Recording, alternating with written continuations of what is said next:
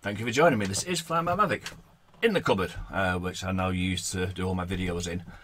The DJI Osmo Action camera and the GoPro have one thing in common. You can't currently use them as a webcam. At least I don't think you can use, well, I can't use this one as a webcam. And I can go out and buy a webcam, but I've already got cameras like this and this that, you know, I'd want to be able to use. Thankfully, a little bit of software I came across will allow me to do that. This is my DJI Action Osmo, and there you go. It's now a webcam being used in OBS Studio.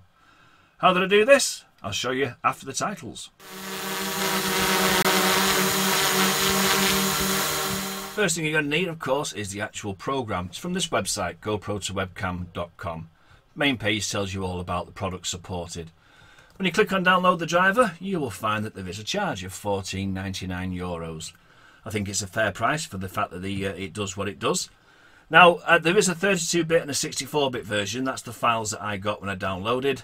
And obviously, if you're using a 32-bit system, I'm assuming you use the 32-bit driver. And if you're using a 64-bit system, you would use the 64-bit driver.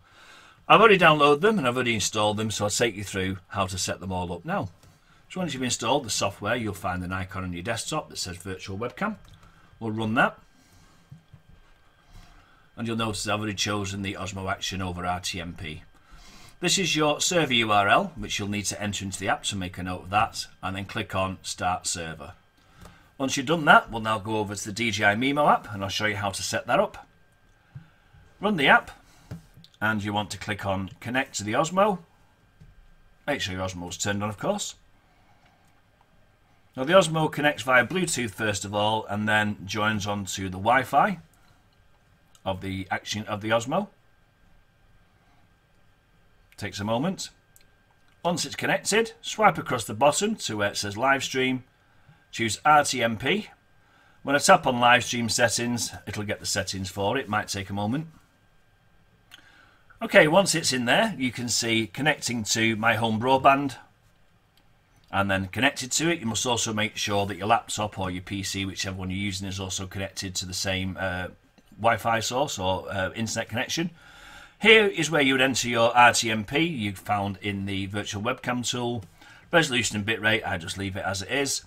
Tap on Start Live Stream and you should hear your Osmo make a bleep and start to show live. What you need to do simply then is click on Start for the webcam. Then what we'll do is we'll launch OBS Studio, which is down here. And if I now activate the webcam, you'll now see that it's not quite working properly yet. So what we need to do is just go into the settings for it. And I sometimes find that if I just swap from integrated back to virtual webcam, there we go. Webcam is now working, as you can see. Perfectly easy as that. I did try the Hero 4 that I showed you earlier. But unfortunately it says officially not supported along with the GoPro Hero 4 session. I did try to set it up, I did follow the guide, I couldn't get it to work.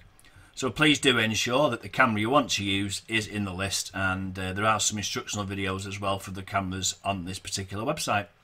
But that's it, using your DJI Osmo Action camera as a webcam, sorted. Thanks very much for watching, take care, and as always, fly safely.